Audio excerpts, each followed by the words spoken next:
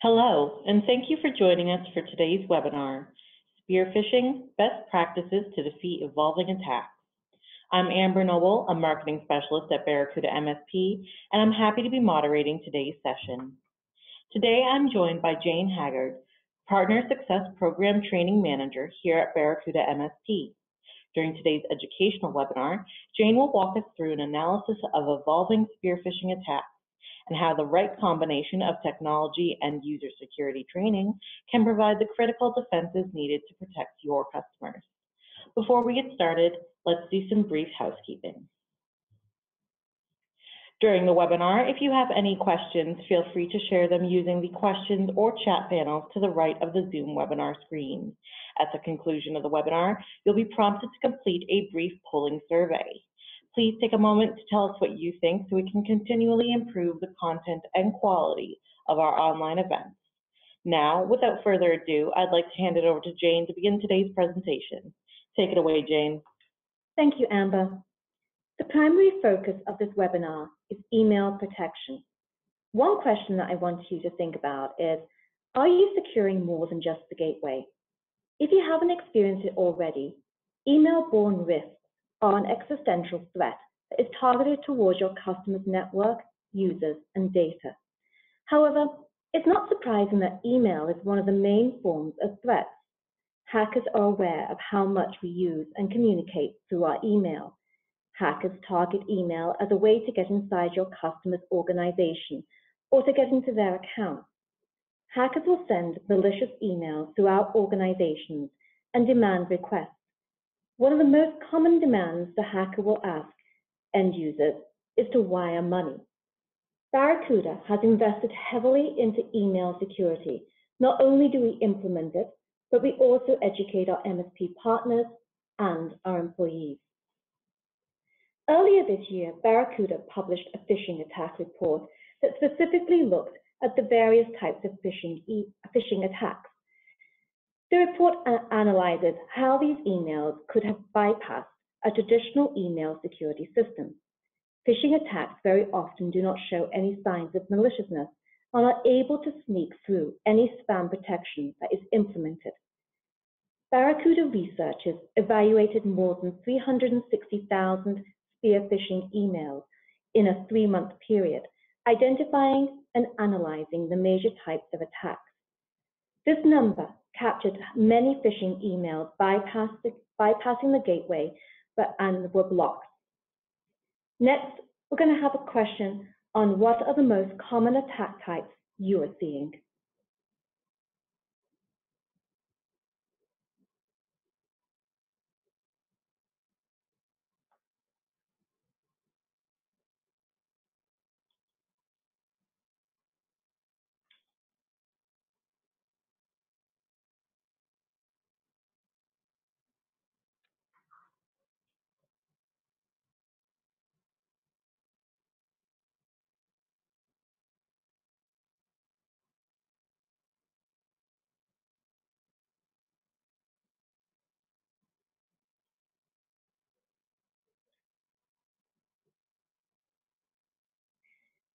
Great, thank you for answering those.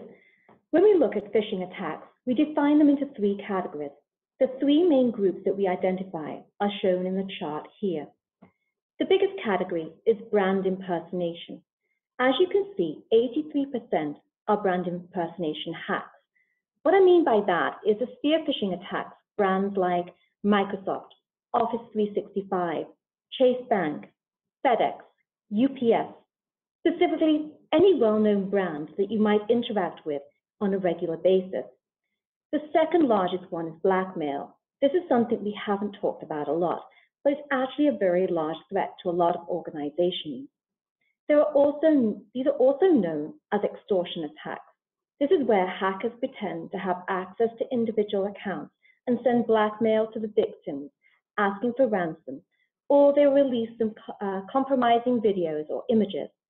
To the victim, they believe the attacker has access to their contact list, or email account. What is interesting is that individuals are more likely to receive a blackmail attack than a business email compromise attack.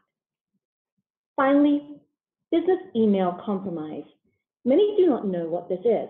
This is a very tricky hack to block, stop, and detect. Usually, this is when the hacker will pretend to be an employee or someone at the organization that has higher authority. Most of the time, they will ask for sensitive information, a wire transfer or a purchase, a set of gift cards. Then send the information over. Often, they're looking for quick money. The majority of attacks we saw most often were people impersonating someone else. Although the business email compromise seems to be a small share of this pie chart at 6% of all the attacks, they do cause a lot of damage. In 2016, nearly $12 billion was reported in association to business email compromise. Now let's take a deep dive into brand impersonation. When we look at brand impersonation, we analyze a lot of different brands. Here's a little snapshot of what we found.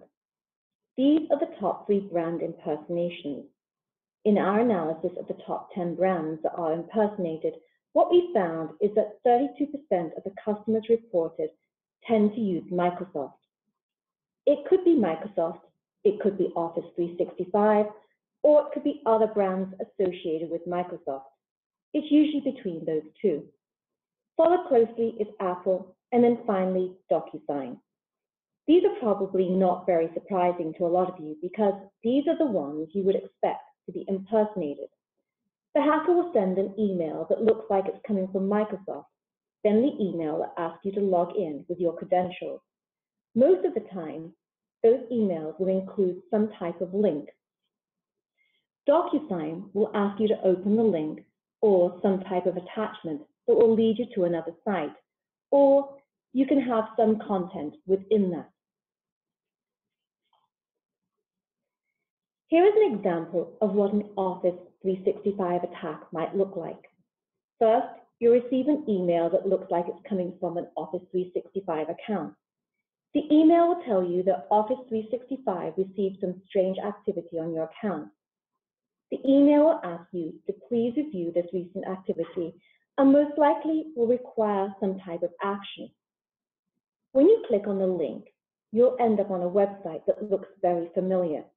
This is exactly what Microsoft Office 365 looks like. Next, you log on to your account with your credentials. Hackers often are very smart. They will instantly refresh the page and send you to the actual website. The hackers will send you to the legitimate page for Office 365, so it appears that you did something wrong, or you could have mistyped your login information. So you'll never realize that you are being hacked. These hacks are super common now, whether it's logging into a new Wi-Fi or with all the multi-credential people are putting into place, which are very helpful.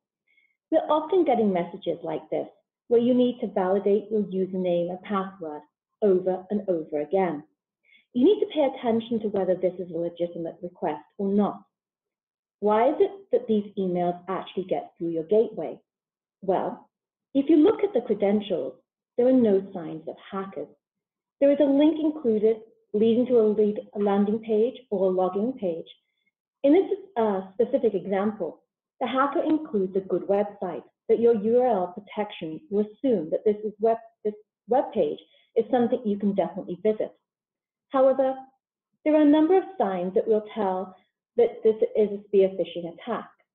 There is a strange email with the contact information. The landing page is unusual, and the actual address is not the one that usually is used by Microsoft. There are a number of reasons why hackers are looking to steal credentials. The number one reason, of course, is to take over your customer's account. Hackers find it very valuable to take over accounts because they are able to launch attacks from those compromised accounts within the organization. Once the hacker has access, they are able to compromise accounts throughout the organization. They can then take the credentials of the company's employees and sell them on the dark web. The attack does not have to happen right away. Often hackers will hold on to the information and complete the hack later on. The account takeover is where the compromised credentials will be used. More often, the hackers don't usually start the attack right away. More frequently, hackers will sit on the account and spend a lot of time in the reconnaissance stage. Hackers will analyze the company and figure out who has access to what and what each employee is responsible for. Hackers will also analyze what deals are in flight and what languages are being used within the organization and how the company communicates with their employees. Hackers will also watch how each employee signs onto their email. During the harvest credential stage, hackers will launch numerous internal attacks while trying to steal other employees' accounts that might be more of a value. Finally, hackers will monetize the attack. They will demand the wire transfer. They will target their customers, partners, and vendors. Hackers will attack anyone they feel the company has a trusted relationship with. To prevent an account takeover, the first thing, of course, is to ensure that you are able to block phishing attacks, also known as the infiltration stage. These attacks come from well-known brands that I mentioned a few slides back. A lot of these emails will use zero-day links. These links have never been used before, and because of that, the URL within your gateway may not be able to determine if it is a malicious link. As an MSP, you'll need to take appropriate steps beyond the traditional gateway and be able to notice when the link is a zero-day link. There are different ways to detect during the reconnaissance or the harvest credential stage. As their IT service provider, you'll need to have technology in place to help you monitor the various sign-ins. Hackers will also set up rules to alter inbox forwarding. Often they have the email sent to forward to their own account. We have seen that hackers will have a rule in place that any email with invoice mentioned throughout the email will be forwarded to their personal account. This allows the hackers to monitor the invoices as they come in, allowing the hackers to change the account information and modify the money wire to some other place instead, most often to their own personal account. The monetization stage is where the hackers will launch the internal and external attacks. For your safety, you should provide a technology that supplies malware and stops any form of phishing attack. Finally, you need to make sure that any accounts that have been compromised have been notified. And finally, you'd want to have implemented some form of technology in place to stop the hackers from compromising your customers' accounts, which could result in a large fraud case. Moving on to business email compromise. Often these emails will state that there is an urgent request and requires the employee to wire money. Typically, it will look like the email is from an executive or someone who has authority with an organization. The hackers use Gmail or Yahoo email accounts to get through the gateways. They use these two companies because they are very well known and with very well known email domains. In fact, nearly 1 in 3 business compromise attacks are launched from a Gmail account. Often hackers will open a Gmail account and spam a large amount of people and then move on to the next account. Even if the Gmail gets blacklisted or closed, the hacker is able to open another account. It is difficult to determine where these attacks are coming from. Here's an example of a wire fraud attack. A typical wire fraud attack appears to be sent from an executive of the individual's company. These attacks often get blocked. Most of these attacks are have very specific headers. Nearly 70% of these headers will include urgent or request, something that will establish a relationship between two customers and require some form of action. Hackers can also go with the approach of putting "we" or "re" before the email, which makes it look like they are replying to an email from before. This will make the employee trust the email, especially when it's coming from a manager. Often this hack is most successful on mobile devices because the employees are more likely to respond quickly. Some signs to look out for when receiving an email like this is, does the email address match your employee? Why is there a sense of urgency via the email? Often the sense of urgency is pushed upon the employee because the hacker wants the employee to rush their decision. The most common business email compromise technique used is domain and display name spoofing. This is where the hackers pretend to be executives. The urgency is to rush the conversation, decision, and required action. The compromised accounts typically come from high reputable senders like Gmail and Yahoo. DMARC is where you'll want reporting and enforcement to be in place to help with the spoofing. This will allow the company to monitor who is using the domain or email and how they are using it. Implementing and enforcing end-user security awareness training will make sure the employees are educated and trained to recognize the signs of a business email compromise and what to look for. There is also a technology component to this, one being an internal communication protection. Internal communication protection will protect and filter some spam emails from getting through the gateway. Gateways can detect ransomware, spam, and large-scale phishing attacks. However, when it comes to business email compromise, it is recommended to have an AI detection in place. This will detect the context of your email and how you communicate within your customer's organization to make the decision whether something is malicious or not. Above is an example. Before we go on, I'm actually going to ask another question here. So the next question is going to be, how are you currently protecting your customers?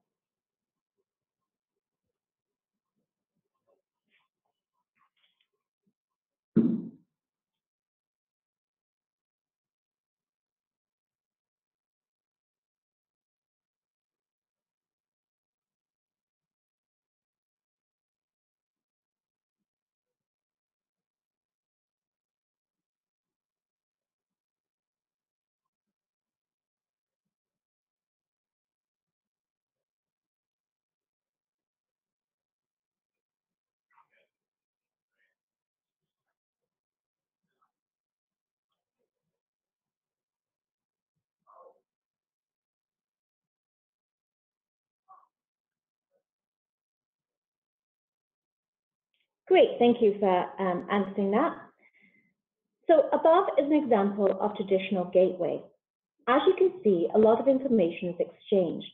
As an MSP, you'll need to have visibility into the internal communications beyond the gateway. This will allow you and your team to monitor who is talking to who and what kind of communication is taking place during the workday. When your end users are exchanging emails internally, you're able to analyze who they're talking to, what kind of links are sent usually, and what is forwarded. Context-aware technology allows you to monitor what email address is being used and a million other signals that are normal for your customer. If something is sent to an individual that is unusual, that is a red flag. AI is able to detect the problem. AI is able to learn the unique communications patterns and diagnose when something is wrong. AI is also able to analyze those who usually talk and those who never talk, especially when there is unusual requests. Emails that contain W-2 forms, wire transfers, and social security numbers that have never been shared by email will often be red flags. AI will recognize the activity as being abnormal and as a result flag the email as a phishing attack. The same can be done for emails that are being received from outside the organization. The final phishing attack that I'll go into detail is blackmail. Although blackmail is not new, we see this most commonly. Most of the time, these emails and passwords are outdated from data breaches. hackers will use a spoofing technique, which actually looks like you're receiving an email from yourself. The hackers usually will include a ransom of a few hundred or a couple of $1,000s. They never will ask for an unreasonable amount of money. The hackers will ask for a wire transfer through Bitcoin, Western Union, or something that is harder to trace. The employees or customers will get nervous or embarrassed and will send the money. Often this is targeted towards older employees. This attack continues to be very successful. This is an example of what a blackmail attack might look like. We see this type of attack most frequently. Often the employees are embarrassed to report a situation to their IT team. Blackmail emails often do not have any links attached to them. They require the employees to complete the action somewhere else, which makes it difficult to trace these forms of attack. Today, inbound email goes through a number of filters that make up your email security solution. They include checking reputation of the domain or sender, relying on blacklists. These also include content filters, looking for spam or malware. Your email security may even use techniques like URL protection to detect malicious links or heuristic analysis to identify malicious content with the email. ATP features, which are now standard for most email security, will do a great job of protecting your customers against zero-day attacks. Gateways only see emails that come from external senders and have no visibility into internal communication. This makes it impossible for them to identify internal attacks launched from compromised accounts. They rely on static rules designed to identify malicious emails. These techniques are not effective against socially engineered attacks that are designed to bypass gateways. They carry no malicious payload, originate from high reputation senders, and use carefully designed impersonation techniques to trick their victims. To the traditional security gateway, these attacks will look like legitimate emails. So the big question, how to protect your customers? Gateways are absolutely necessary. You can rely on traditional security. Hackers are very smart. Let me just correct myself. I was meant to say you cannot rely on traditional security. Hackers are very smart and continue to get smarter. They're able to bypass those different forms of email security. As an IT service provider, I recommend implementing another form of technology to block these attacks. You can recall that earlier in this webinar, we discussed the numbers. Account takeover is one of the fastest growing attacks. They are way more successful than setting up a Gmail account. DMARC can be confusing. AI helps and allows you to see who is using your customer's email domain. As a company, we're able to identify who is legitimate and not. Hackers will not be able to spoof your email if you have this in place. Train your staff, educate them, and make sure they understand the various attacks. Conduct proactive investigations that can be done using tools through delivered mail. Office 365 is being impersonated all the time, which allows you to search through delivered mail to find hacks. So what does a modern email protection stack look like? It all starts with the mailbox. Whether you're on a cloud service like Office 365 or G Suite, on-prem or hybrid configuration, the defenses are the same. The gateway is as important as ever, so make sure you have inbound and outbound security deployed, including traditional signature defenses and advanced techniques like sandboxing. Secure your customers against accidental and malicious data loss with encryption and DLP, and archive important emails for compliance and or storage reasons.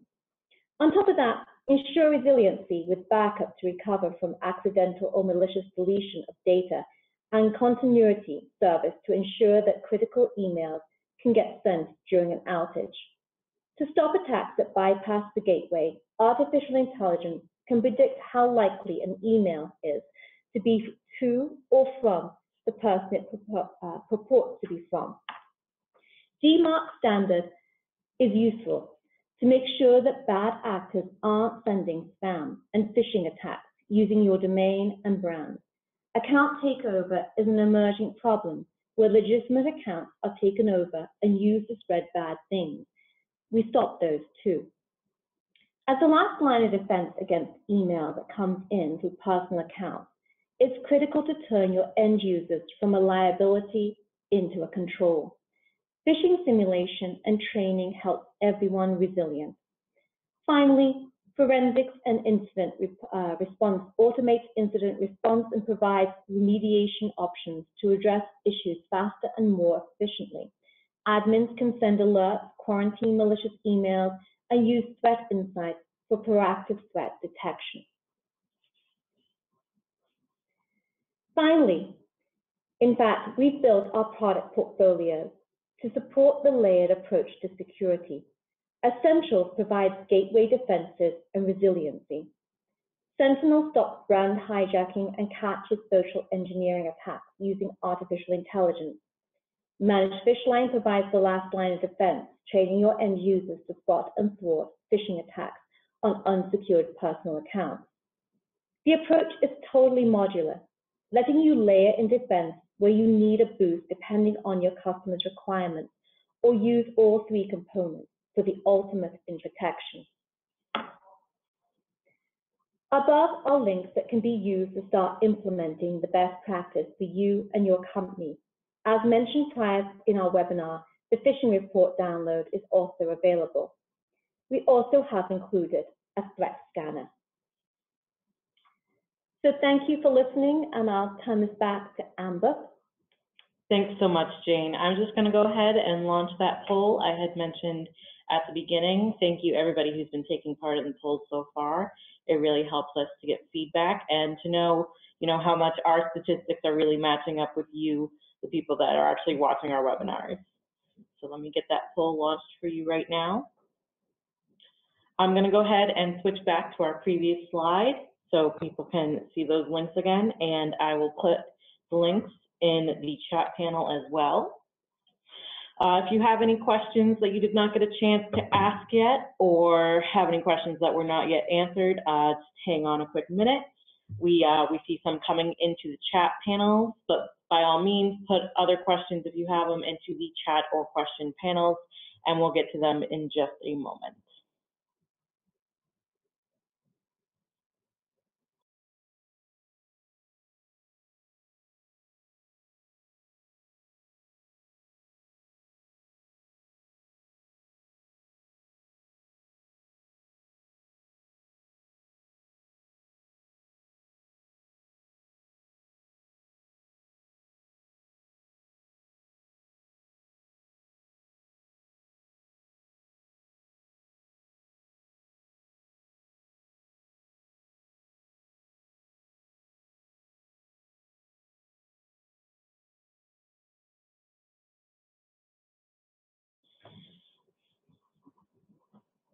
Okay, thank you guys for answering our poll, and we'll get to a few questions just now.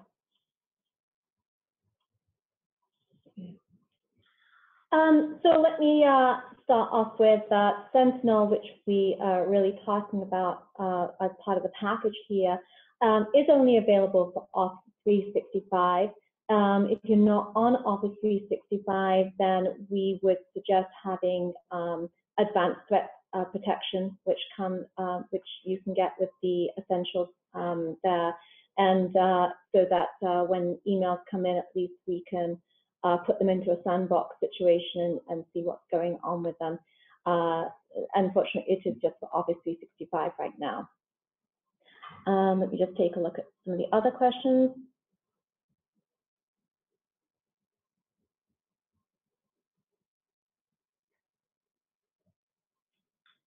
So a lot of times clients receive emails where the from envelope field is a legitimate address that was sent from a server that is not from the client.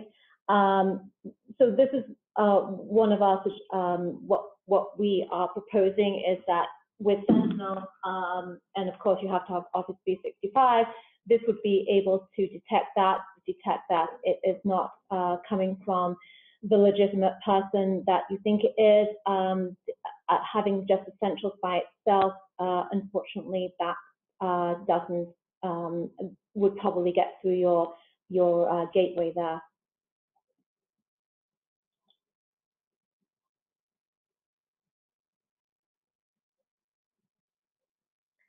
So is there any way for Barracuda Essentials to block, quarantine, impersonation, attack type emails based on the content of the message instead of just relying on the sending email address and link detection?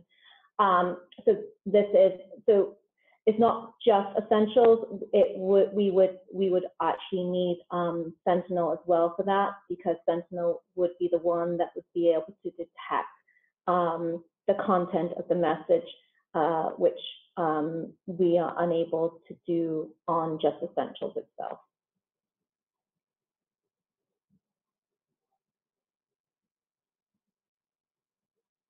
Anyone have any other questions? Oh, I got some more down here.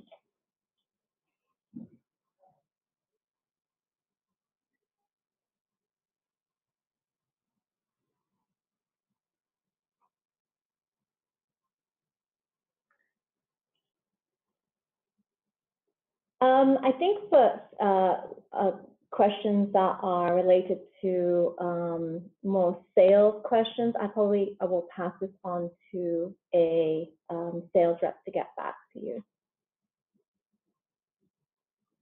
Anything else that we need?